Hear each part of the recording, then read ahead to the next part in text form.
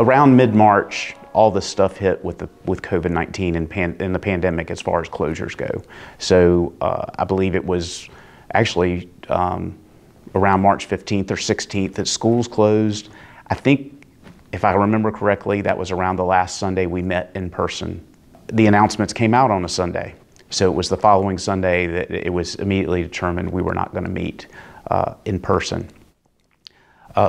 Lot of discussion, lot of confusion at the time. There wasn't a lot known about COVID-19 or really what the pandemic was in general and what the outcome was going to look like on the other side.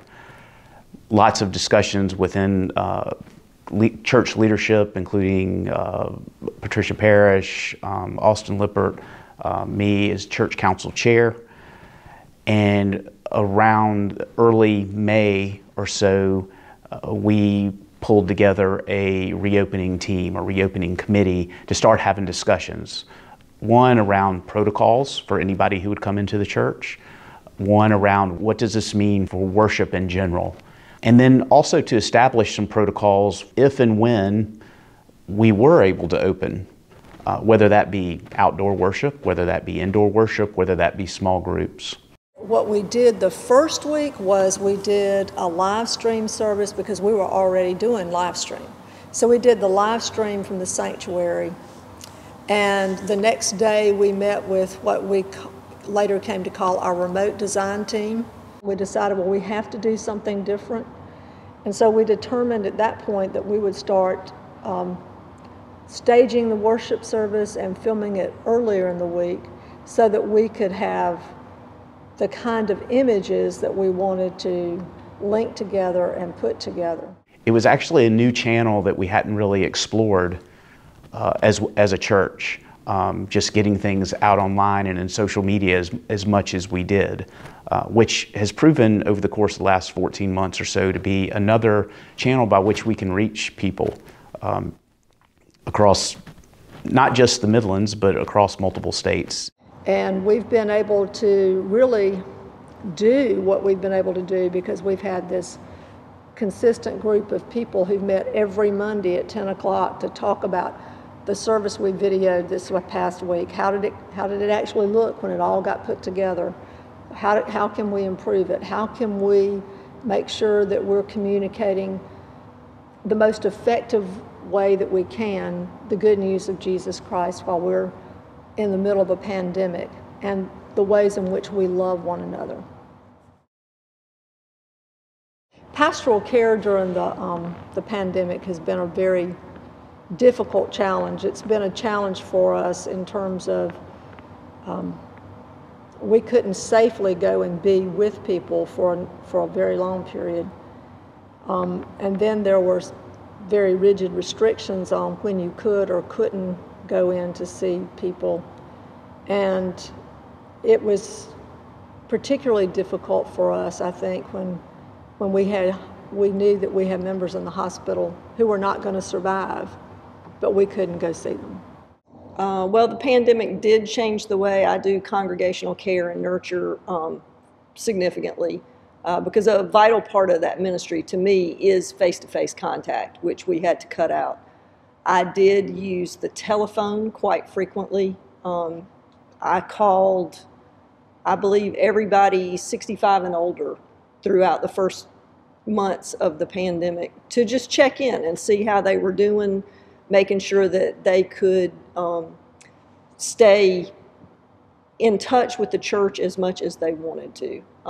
If they were unable to access the internet, which I found some people were that I wasn't aware of, we added them to our mailing list where every week they get a Washington Street update with the prayer list and some prayers from Bishop Holston and any important news.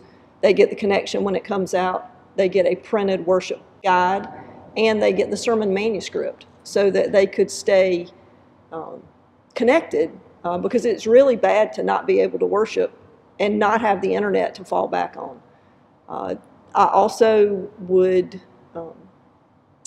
especially if people were having a really difficult time, would try to, if they were comfortable, meet them in public with masks on, outside, spaced, but again, to just have a little face-to-face contact, because that's necessary. And I had to rely on my network of people to keep me abreast of what was going on, because I wasn't running into people at church and somebody says, "Oh, have you heard so-and-so is sick?" So thankfully, people who tend to be in the know stepped up and would send me emails, or if I talked to them, I would be like, "Have you heard anything about anybody that I should know?" Because that's important, and you don't get that when you don't run into people on a weekly basis. Well, the soup cellar presented a unique situation because in that space we could have as many as 75 to 85 people at one time sitting down, eating together, all of which we learned very quickly was not something you wanted to do.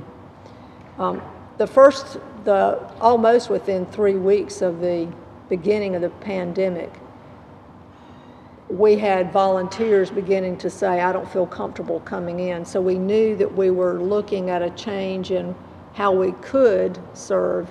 And then we also realized that we would put everybody who came in at risk because we weren't really sure at that point exactly how it spread and how quickly it would spread among a population that didn't have access to clean water. Robbie Douglas and Jerry Sumter, who are members of our staff, along with Terrence Goodwin, put their heads together and began to think about how can we really do this. They came up with a plan to serve not inside as we typically do, but to prepare to-go bags for people to take outside. We've had 3 regular volunteers from the congregation who've helped our 3 staff members. That would be Alan John Zupon, Tommy Beatonbaugh, and Lee Smith. And we couldn't have done it without all of them working with our staff to make sure it happened. And we continually told the story of the soup cellar in different places and what our needs were. And thankfully, many people responded across the city to submit donations to us. A lot of the volunteer churches continued to send their monetary gifts, and some of those who were no longer able to come and volunteer were able to send gifts from their Sunday school classes. And you wouldn't believe, we've gotten money for the soup cellar from just all across this city. It's been rather astounding.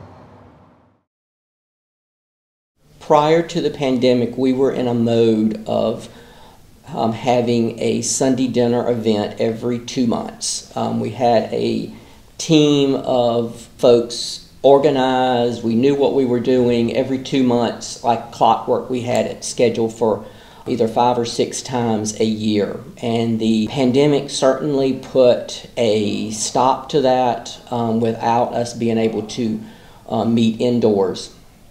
Luckily, at the start of the pandemic, we received notification that we had received a grant from Richland County to help fund the Sunday dinner event.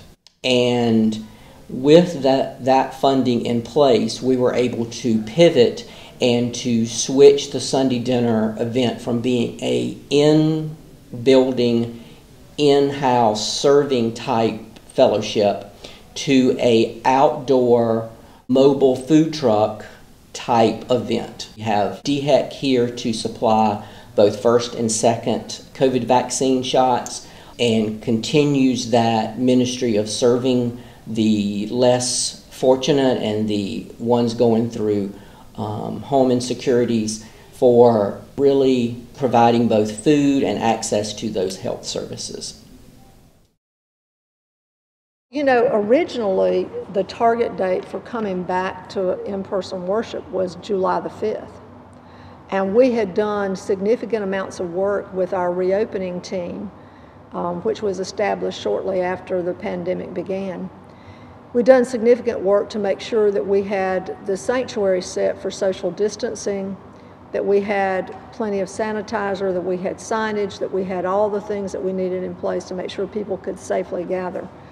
Well then, as you recall, the numbers spiked significantly in late June, early July, and we immediately said, no, we're not coming back, and we felt like it was too dangerous to come back. Many churches in South Carolina started back to worship in July. July and August are not the best times to be outside in South Carolina. So we decided in late September, we started talking about should we come back to worship in October. And we felt like it might still be a little bit risky, so we decided that instead of coming back for in-person, we would begin our outdoor worship service. Safety has always been first for our congregation. That has been, throughout all of this, we want to make sure that not only do we provide a safe environment, but that our congregation is comfortable with what we decide to do.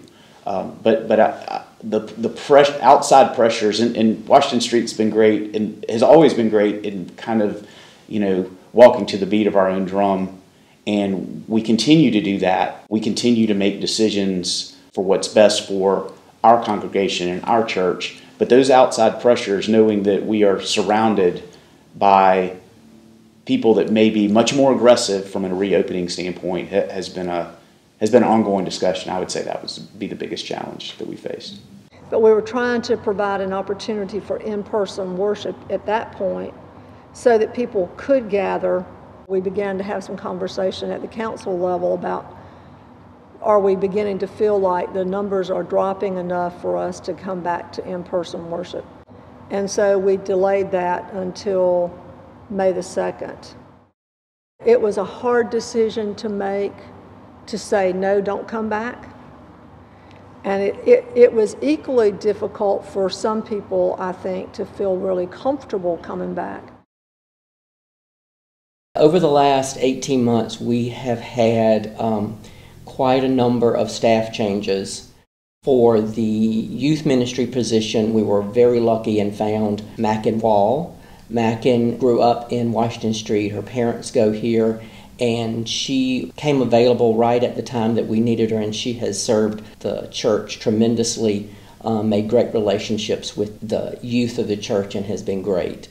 In December, we received a resignation from our director of music, Dwight, and he got a great offer to go back to his hometown as a director of ministry at a church there, and great opportunity for him, but we immediately had to go into a search mode to find a replacement for him. We were again very lucky, I think, and found a Nicholas Shoemate. Nicholas is a choral teacher, lead at Chapin High School. He was serving as a music director at a local church here in Columbia, and made a great transition right into supporting our choir and the music ministry that we have here, which is quite strong. In January, we received notification that our Reverend Parrish has decided to retire. She's been in ministry for many years, served at many churches, and we are so happy that she's able to retire, and her and Gary really enjoy some time together.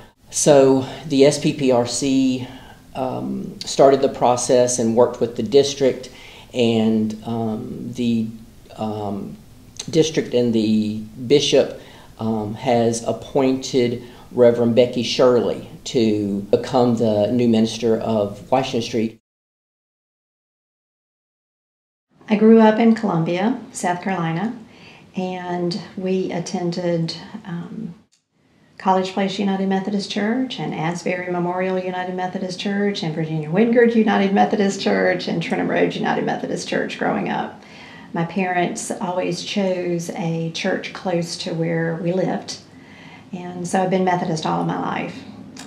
We went to various different schools in the Columbia area. I went to Columbia College for my undergraduate degree. Got a degree in political affairs, which is a combination of political science and history, and had planned to go to law school to be an attorney. I spent one semester in law school and realized that that was not my calling in life, and changed to the Master of Business school because my parents owned their own business, and so I thought, I'll just follow in the family tradition and do the family business. But by the time I graduated with my MBA, my heart was pulling me towards caregiving ministries, helping ministries.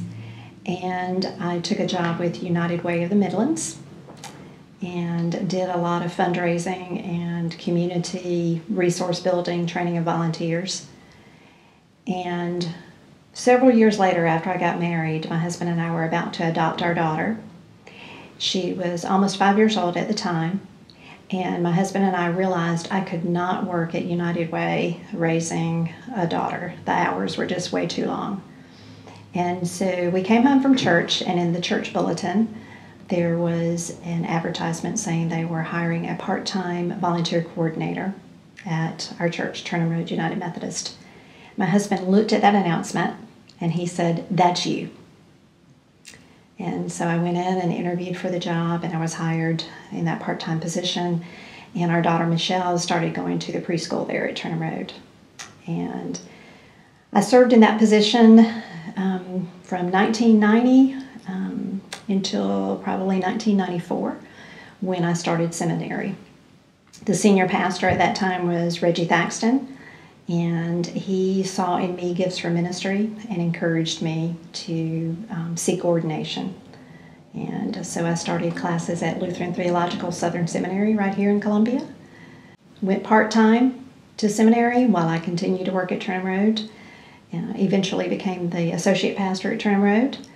And then in 2006, felt called to actually transition from being a deacon in that associate role to being a senior pastor as an elder.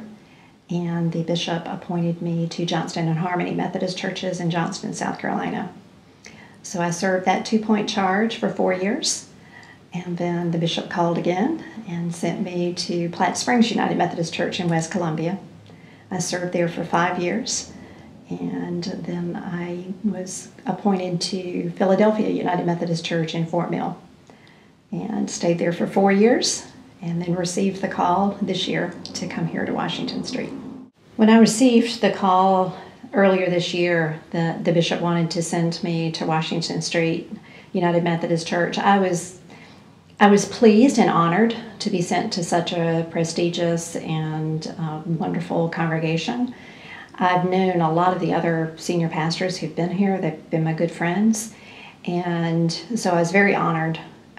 And I really appreciate the mission and the ministry of this congregation, the openness of this congregation.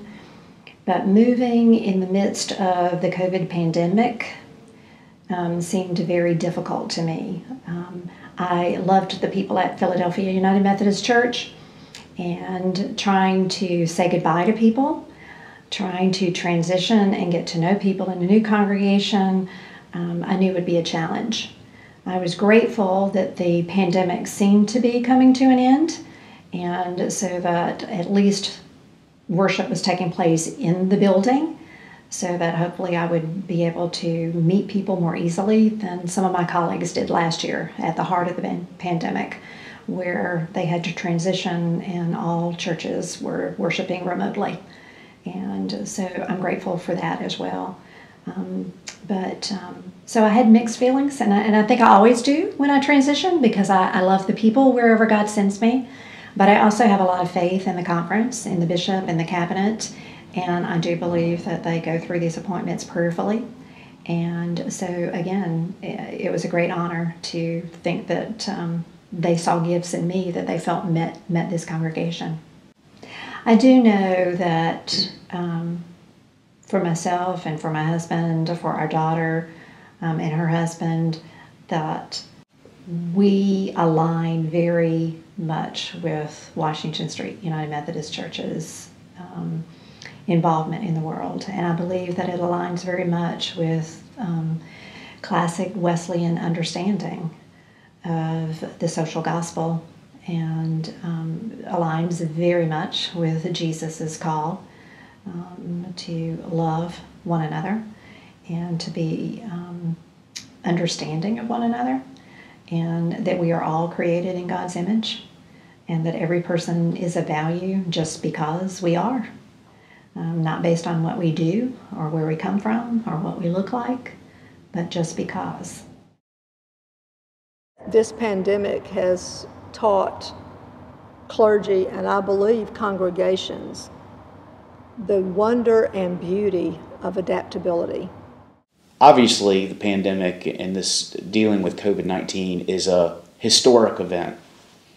And despite all that we may put in place, or whether that be for our church, for our government, for our schools, for our community, I don't know how much we could have prepared for what we've had to deal with. One of the biggest challenges is going to be that everybody's thinking it'll be just like it was, and it won't. It really won't ever be exactly the same, because people have discovered new ways to worship, new ways to engage in worship, and I think we're going to be surprised that maybe we'll have more people who want to tune in on a virtual service or on a live stream when we start live streaming again than we thought. And I'm not sure which one of those options we're going to love in the future. One of the things I believe that this whole COVID pandemic has taught me is how important one-on-one personal relationships are in a congregation, and really being intentional about getting to know one another so that we don't just know each other by face and by name, but we really know each other. And so looking for ways that we can develop relationships, whether it is in person or whether it's through some of the wonderful technology that's just really taken off through the COVID pandemic, or creative ways that we can gather together outside, socially distanced. We've just got to really look at ways that we can connect with one another. I'm very impressed by the number of adult Sunday school classes in this congregation. Sunday schools seem to be dying away in a lot of churches, but this congregation has a lot of active Sunday school classes, and I think that will go a long way in helping us to move forward through the pandemic and through any other difficulties that come around. The scriptures are full of passages, the one another passages, to encourage one another, to rejoice with one another, to weep with one another, to pray for one another. And that one another piece is so important to hold us together through the pandemic.